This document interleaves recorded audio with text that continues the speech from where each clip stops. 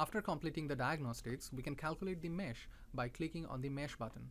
Once the solver finishes meshing, the solver object will have the results available for viewing. Right-click on the solver object and select Visualize Grid.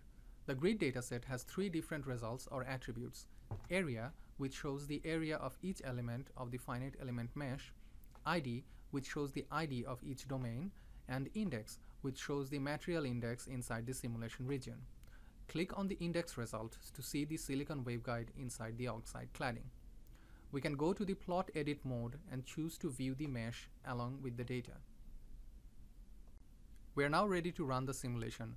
Run the solver by using the Run button. The solver will first calculate the mesh and then calculate the optical modes. Once the simulation finishes, the solver object will have all the available results for viewing. Right-click on the solver object and select Visualize Mode Properties.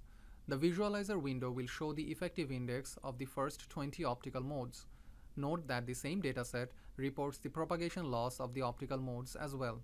We can see that for the passive waveguide, the propagation loss is 0 for all the optical modes. Next, we can right-click on the solver object and visualize the field's result. The result has three attributes: E and H showing the electric and magnetic field profiles of the optical modes, and S showing the pointing vector for the optical modes. All the attributes are vector quantities, and the X, Y, and Z components can be viewed along with the magnitude. We can scroll through the mode number parameter at the bottom of the window to view the field profiles of each optical mode.